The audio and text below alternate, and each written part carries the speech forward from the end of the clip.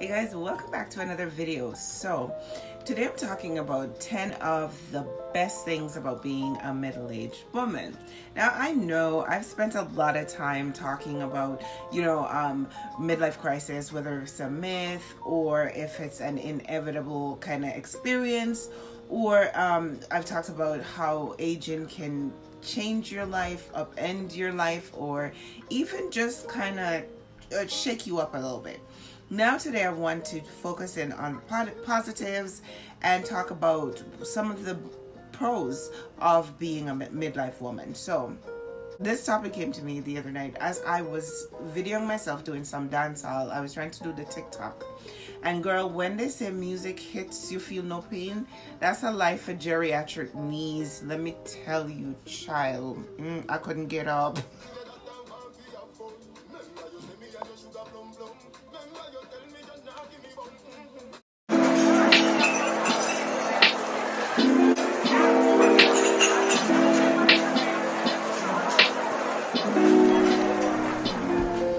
So, I'm trying to dodge the light bulb on my forehead, but today you guys are gonna see the future in my forehead, okay? So anyway, so getting older can be it can be fun if you can look at it the right way, right? So I heard one other creator say that it's like if you're going from elementary school to middle school. That's what midlife is like. So if you are going from elementary school, you're going to transition, you're going to learn new things, your body's gonna do new things, you're probably gonna start being sweaty, which is the hot flashes and all them other things. So the way how she put it made sense, because you don't just get through the end of elementary school or get through even just middle school and you're just like, okay, I'm done, I'm into senior school now, I'm done, I've done my schooling, right?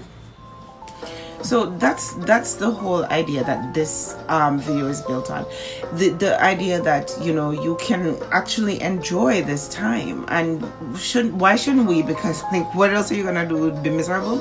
So the first thing I like about being a middle-aged woman is that you care less. Legitimately, the clip that I just played, I would have never played that. I would be so embarrassed to be a Jamaican woman who can dance and be putting it on the Blue Ivy internet, and just the disdain that I think I would get from my peers and all this other stuff. It would just be too much, and I would care so much. And now I come to realize that the people who really criticize you have probably never tried, or more than likely didn't try, and they just sitting there in their unknowingness, just being all preachy and judgy. So it really doesn't matter. I think the next thing that I love about being a middle-aged woman is that you come to accept your own company a little bit more. Like, you really like spending time with yourself. You cherish the time. I remember in my 20s when if my phone was dry, that would stress me out. Now, if my phone is buzzing too much, that stressed me out. I seek out solitude, and I know a lot of women in my age group are saying, nah, just let me just sleep, let me just rest.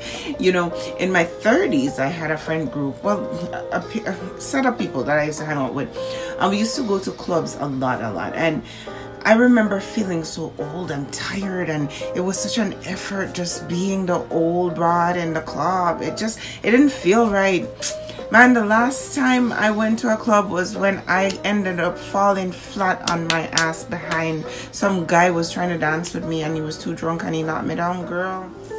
So coming in at number 4, I would say is the wisdom. Now, I know we talk a lot about the mental and the cognitive decline and that comes with aging, and especially for women with all the hormonal, changes that we experience. But something that I realize, or something that I've been reading up about recently, is that the mind resets itself. So you go from when you're a childbearer or you're a child rearer, you are the nurturer, you are giving to everyone. And so we sometimes struggle to understand the concept that you have to put the mask on your face first, or you cannot pour from an empty cup.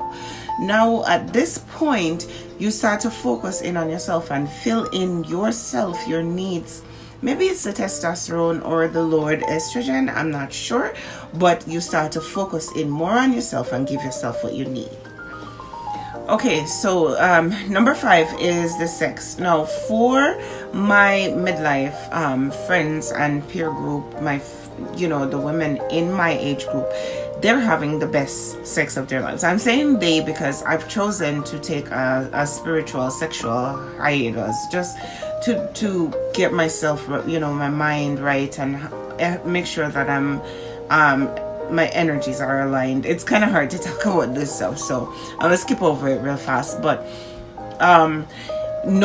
knowing yourself a little bit more, a little bit better, learning what you are, what you need, how you connect, that makes sex so much better. It makes it meaningful and it makes it so much more fulfilling. So I know a lot of my friends who are out here living the best life, the best sex life, and power to that, because hey. Okay, so reason number 6 why I love being a middle-aged woman is that your hobbies come to the forefront. Now, this is important because when you're in the crux of being a mother or a parent, or just the things you do in early life, you're so caught up that you don't have time a lot of times to be creative. Now, when your kids are a little bit older and they don't need you as much, now you find yourself with a little bit of time so you can get more creative. You want to pay attention because you're paying so much attention to who you are now. Maybe it's the testosterone, the selfishness, whatever it is. Why am I talking so fast? You now start to pay attention to like the things that you always wanted to do. So for me, I wanted to do painting and I always wanted to garden, and so you spend more time doing those. So number 7 is that you start curating your friendships, which in turn curates your energy.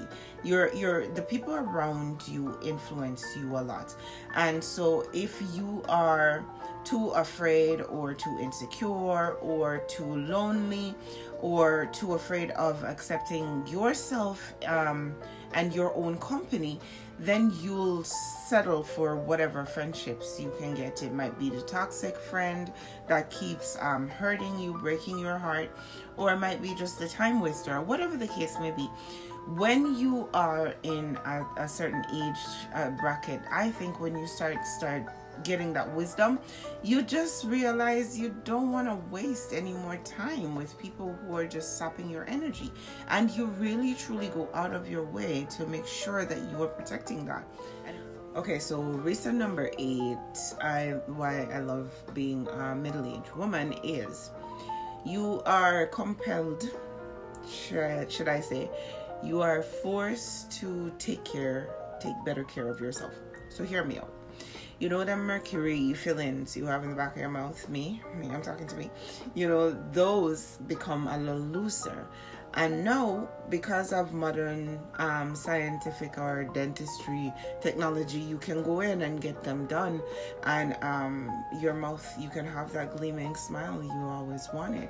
But more than that, things are falling apart, so you have to do the upkeep if you want to look decent, or if you want to be, it's just, there's more required of you. You have to pay more attention to yourself. You have to hear your inner child, but outside you have to hear your outer core, your outer self asking for more. Okay, so the point number 9 of the 10 best things I like about being a midlife woman is, the amount of time. Imagine it was memory. Anyway, the amount of time you have to regenerate. So what I mean by that is not cell regeneration, but more life regeneration. So sometimes we create goals and define our success around community goals or our parents' goals or other goals or something. And now, with the kids not being right in your hair or not right by your legs as you're cooking, you have time to breathe and to think and to reclaim your life, ultimately, to decide and design your life how you want it and how you want it to be, and I think that's amazing.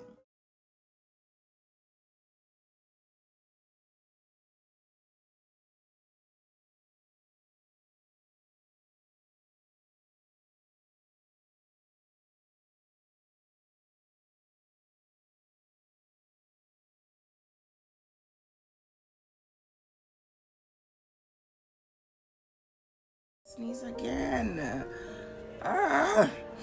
Okay. Where was I? So point 10 is you start feeling a little bit of ease in your life. So you start having a little bit of life satisfaction, let's call it that, where because you're getting a little bit more confident, you start accepting who you are. Not so much that you're giving up and you're just like, oh well, this is how much I can do, but it's more like, okay, I'm on this path, this is what I've been choosing, this is what, I swear, if this video is twisted to the side, I'm gonna be so mad. Either way, so yeah, you start, this is what you are, this is who you are, and you start accepting yourself. You know, you start having some self-love, and then you start moving towards the goals that are more in tune towards your heart, your authentic self, and that's a good thing. Okay, so that is the video for today. I don't know which day I'm on. Honestly, I think I'm on day 11 or something. This light is giving me whole entire Megamind, and I'm not here for it, guys. I don't like this video. I was trying to do something different, but it's making me crazy. Anyway, I'm gonna go, you know, the usual things. Be safe, be good, be happy, you know, at the very least, be balanced, and stay away from pollen. It makes you crazy. It makes your anyway. I'm going to bed. Bye. The luxury breathing, but I don't think I'm living. Yeah, my mama be tripping, saying you